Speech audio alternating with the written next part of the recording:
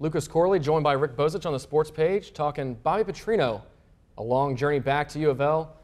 You know, they say time heals all wounds. Is that why Tom Jurich decides to take him back? Decided to take him back because he wants to win. He's one of the best coaches in the country.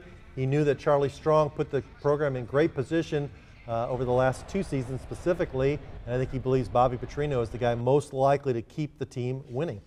And you know, you talk about a guy that does know how to win, a high-scoring offense. Is his offense going to be the same as it was his first go-around? I think it'll be very similar. I mean, he's got an unproven quarterback in Will Gardner, but he's got great receivers led by Devontae Parker.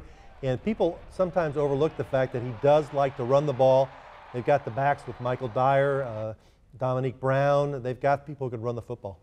Obviously, Cardinals have moved to a tougher conference, the ACC.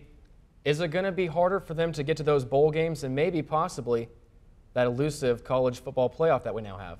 Well, in terms of bowl games, probably not, because I think the ACC has as many ties as you would want. As long as they can have a winning season, they can get to one. It's obviously a more competitive league anytime you're talking about Florida State and Miami being in there.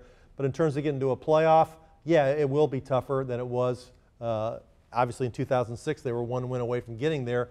There's a 4-team shot. They're in a league that'll get one of the spots. Whether they can be that team, they'll have to prove it. Rick Bozich writes about it on the sports page. Go to WDRB.com and click on sports.